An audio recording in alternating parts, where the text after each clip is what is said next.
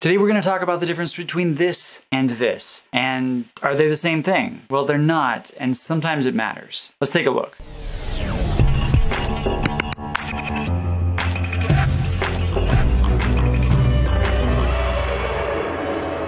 Welcome back, everybody. Thanks for being here. Today we're going to talk about the difference. Today we're going to talk about functions and what happens when we don't have any arguments in our functions. Should we write it like this or should we write it like this? Does it make a difference? And of course, there's lots of heated debates about this on the internet. You're gonna hear a lot of people have very strong opinions. And if it didn't matter at all, I probably wouldn't even make a video about it, but it does matter a little bit, so let's definitely take a look. Now, before we jump into the code, I do want to thank everyone who supports this channel, either on Patreon, buying merch, or just telling all your friends what a great channel it is. Either way, however you support the channel, thank you for helping me do what I do. Now let's jump into the code. Okay, so we're starting as usual with a very simple program here. Not much to it, but let's say we've got a empty main here, and I'm going to just create a function that is empty, right? So we'll call it foo. And let's just say that we do this, right? This is really common. I have definitely done this a lot. If you've been watching my videos long enough, you've definitely seen me be guilty of this. And you might think, what's the big deal? Who cares? This is fine. And often it is. We'll take a look, but let's just make this do something very simple. So let's just return 15, just so it's functional. And then down here, let's just say int result equals foo. And then I'm going to printf result is %d, and then we'll print out result. Okay, so pretty simple. I actually didn't create a makefile.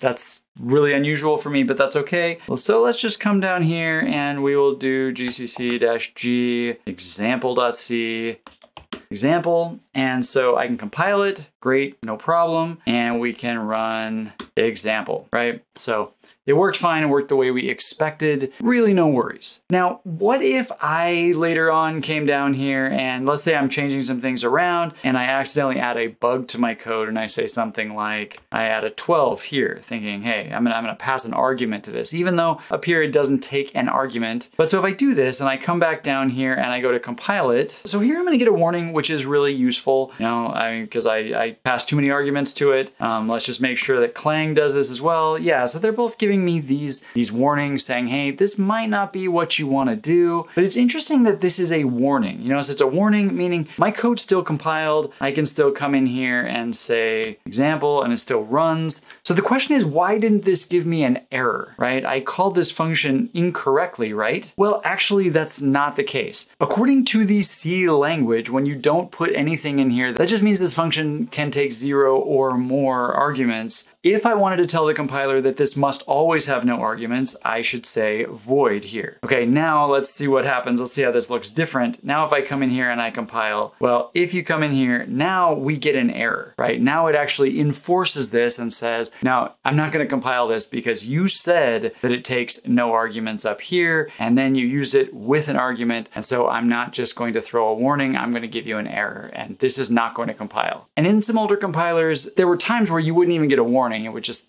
compile and you just would kind of not give you what you wanted, maybe give some confusion, but you know, it is in this case clearly a bug. And so anytime you don't want arguments, you should add void. Even though I know I haven't done that in all of my videos, I'm sometimes in a hurry and old habits die hard, but this is definitely a good idea to make sure that your compilation fails when you want it to, when you have a bug. Because adding void here then actually requires me to come down here and remove that before it will allow me to proceed and actually compile my code successfully. And of course, as I mentioned before, people do get really worked up about this. And usually I'm the type of person that says, hey, chill out, it's okay, it's not gonna be the end of the world. And this isn't the end of the world, but this really is good advice. So if somebody's telling you, you should add void to your functions that don't take arguments, well, listen to them. They're actually trying to help you out. It is a good thing. Many times it won't make a difference, but it might make a difference in some of your projects. And so it's a good habit to get into. And I'm going to try to be better about that moving forward. So anyway, it's a little thing. I hope it was helpful. I hope you learned something new today. And until next week, I'll see you later.